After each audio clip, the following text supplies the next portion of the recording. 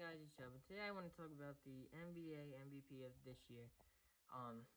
No one is it yet, but I still do believe that Joel Embiid is the MVP, and I think some of you guys might agree. I mean, like, he just came back from an injury. He played the one game, then they sat him out for the one just because he came back, which was a good idea.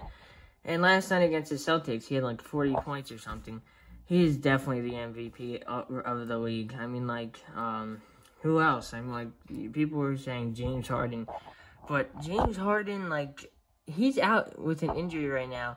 He was with the Rockets in the beginning. I just think, like, just for a couple games. So, yeah. And Giannis, I don't think he deserves another MVP. But, yeah, guys, what do you guys think about this? Don't forget to like and subscribe.